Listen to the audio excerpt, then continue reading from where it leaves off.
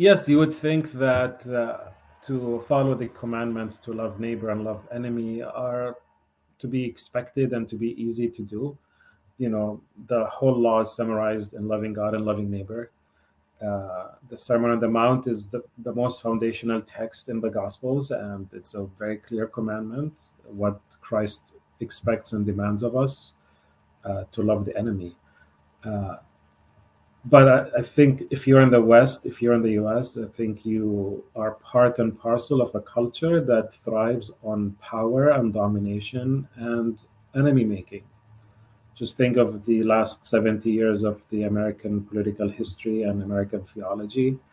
It consistently develops an enemy to hate and to dehumanize, whether it's a black person, whether it's the Muslim, whether it's the Japanese, whether it's queer people, Russia, China. This is part and parcel of the American experience, starting from the natives all the way till today.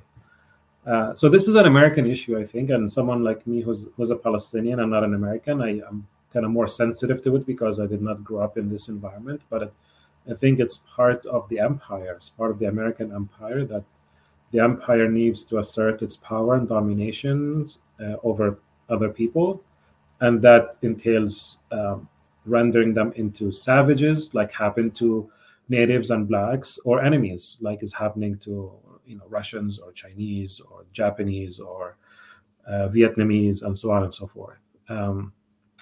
And also, the American culture is part of the wider Western culture that has a long history of what is called Orientalism, which is a bit of a disdain and condescension towards Muslims and Arabs. Historically, there's a lot to say about that culture of Orientalism, of how the West views the Middle East.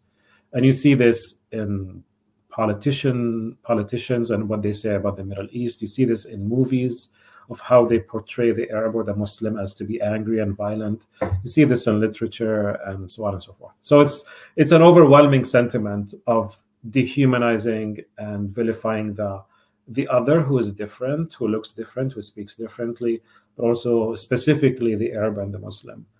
Now, add on top of all of that kind of cultural environment that we're in here in the US, you have the Palestinian, who is on the receiving end of all of that bigotry, historically and today, but also how it relates to Israel, how the Palestinian and the Palestinian people relate to Israel. And because of political realities, because of theological analyses that want to defend Israel and support Israel, the Palestinian becomes insignificant, an obstacle, a problem, violent, fill in the blank. So in many respects, the American Christian, the game is rigged against the American Christian, because his or her culture is overwhelmingly telling them to hate and to ignore and to dehumanize. So there's a lot of work where you go to church once a Sunday, if ever, and then 7 days a week you're still hearing all of that rhetoric about the other, about how to hate and how to reject and how to fight and so on. And we have to also be critical of the outworking of Christian Zionism, a very aggressive, and I think for us as Palestinian Christians, a very hateful and racist ideology that does not regard the Palestinian as a human who is worthy of dignity and freedom. Only they think of God's promises and faithfulness to the Jewish people, but that by definition also excludes the Palestinian, who have been living in the land for a very long time. And the way they read the scriptures minimizes the Palestinian experience, how they think they have this duty to support Israel. By definition, if you support Israel, you're gonna oppose those who oppose Israel, which in this case is the Palestinian people, Muslims and Christians, who have been suffering 76 years under occupation and segregation and discrimination and racism. So you would want to support Israel no matter what, even if that means the dehumanization of the Palestinians. And you have been doing that for 76 years. So why would you change now, right? Like that's just the identity.